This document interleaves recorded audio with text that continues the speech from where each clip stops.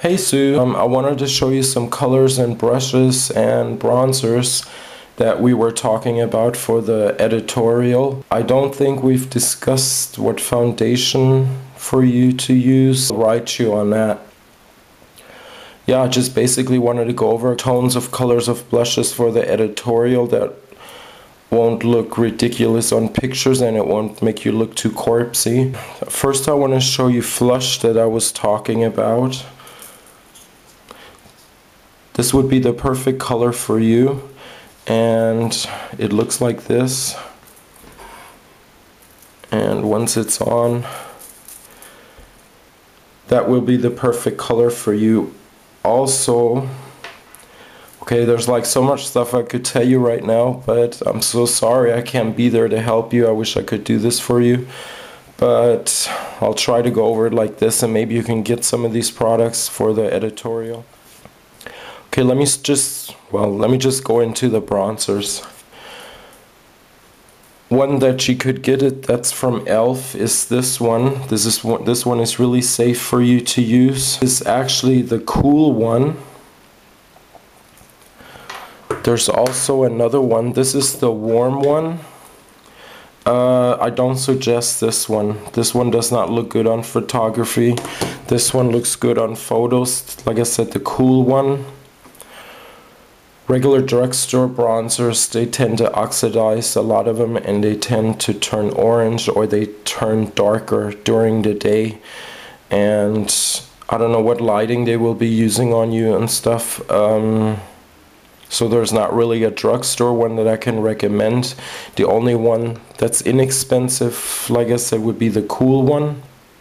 First place would be Bare Minerals Faux Tan. This works on every skin color. You could use this.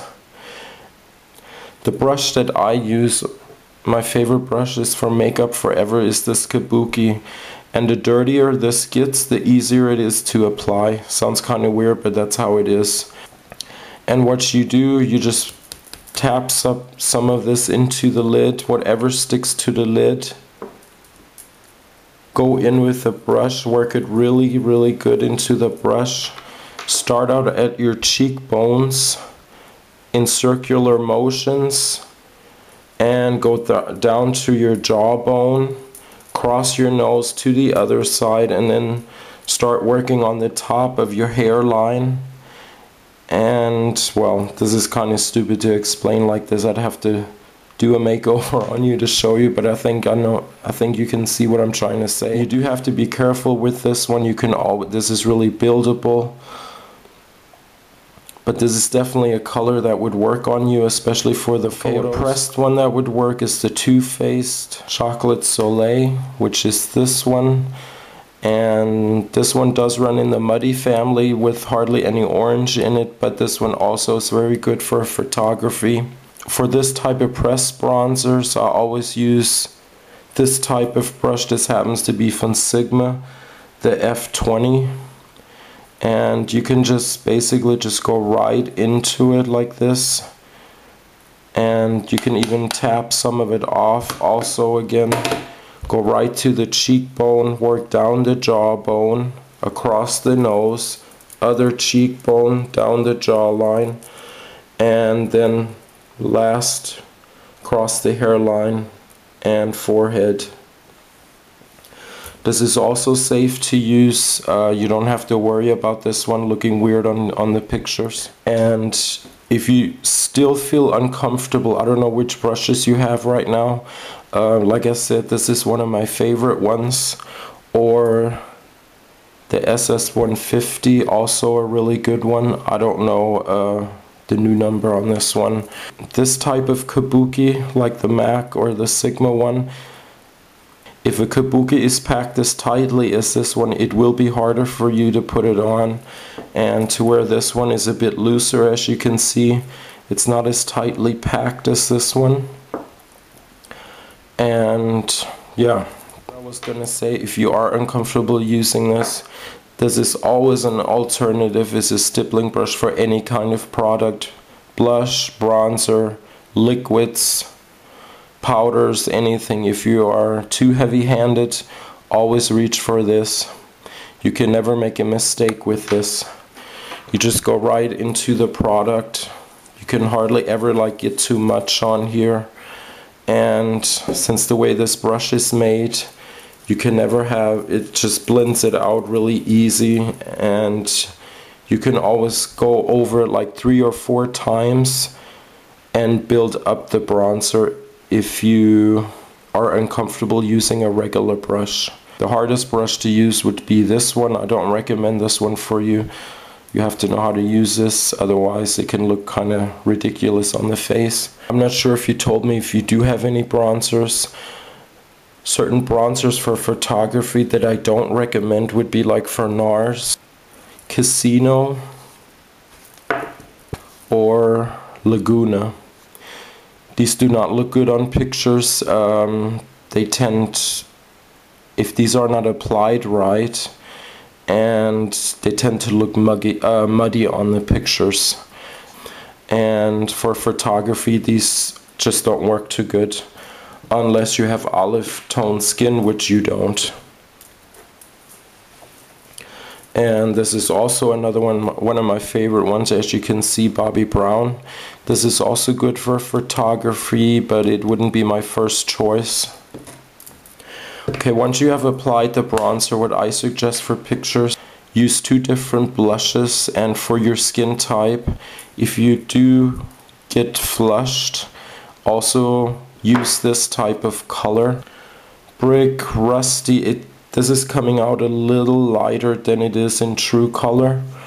This is Sahara from Sleek. Well, you have really high defined cheekbones, so what you do, you just use this color all over, completely over your complete cheekbone, and just put on this color. And this is also an amazing color for really fair skin. If you're really light skinned, this will look good on photography. And it does look kind of weird here on the camera because it's cheap ass camera, but so what you would do, you would use this over the complete cheekbone, of course light handed, not as heavy as I am doing it, and then defining just the top of your cheekbone, you would use flushed, just going right where you would, like the apples, you can either do this, just the apples of your cheek, and this is how it will look, sort of. I think you can see what I'm trying to say.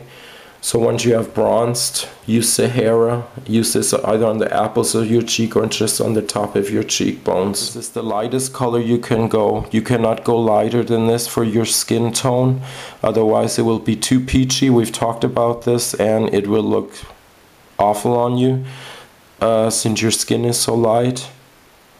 This is in the color Cheeky from MAC. This is actually a cream blush. It's also really good for photography, this color. You can also use a stippling brush for these. I'm just going to dig in here because I have to wash this anyway. This would be Cheeky. And you just dab in here once, go in circular motions. And like I said, with a stippling brush like this, you cannot make any mistakes. The reason I'm showing you this color is because, yeah, like I said, this is the lightest you can go for your skin tone. Do not go lighter than this. Another good color, this is from NYX, is in Diva. As you can see, these two go hand in hand. Same color family, also extremely good for photography, this color. This would also work for your skin tone. A color that would be way too light that I was trying to explain to you when I wrote you. This is from NARS Orgasm. This is exactly the color I was trying to tell you not to use. I mean, it's nice, of course, I love Orgasm, but it's just not something for you to be using, especially not on camera. It will make you look dead. It just doesn't look fresh. And if you're really uncomfortable with the color Sahara like this for an all-over cheek blush, you can also use something like this. This is also from Sleek, the Face Contour Kit. I really like this. And you also have a highlighter that you can use. You would use this all over. Use the flush, apples again, or the top of your cheekbones, and then of course again on the top of the cheekbones you would use the highlighter. This is a really nice highlighter, also really good for photography, and this color would suit you also. And this is in the color 884 Light. That's the color that would suit you. This is my first choice, like I wrote you, would be flushed for the pictures. Now depending on what eyeshadow you use, could even use a color like this. This is Scandalicious, and this is from NARS, Exhibit A. You could also use colors like this, but then we'd have to talk about the eyeshadow that you're going to be using. This is actually considered a basic color. Any eyeshadow can be used with this. To wear like Exhibit A or Scandalicious, you have to be careful what eyeshadows you're going to be using. Yeah, so I hope this was some help to you, Sue. Wish I was there to help you out. Like I say, either get the e.l.f. This is really good. This would work for you. The Too Faced would be first or second choice. Well, this would be first choice, the Bare Minerals Faux Tan, or the Too Faced Chocolat de Soleil. Don't be afraid, just don't put too much at first. You can always build up, maybe go 3 swirls in here, and like I said, cheekbone, go down to your jawline, back up over the nose, other side, cheekbone, down the jawline, and then last, forehead. You will see the difference. Yeah, so that's about it, Sue. I hope this was some help. Let me know if you have any other questions. I will be writing you about foundations you can use, especially some powder foundations that'll work for the editorial. And yeah, so I'll talk to you later. Bye.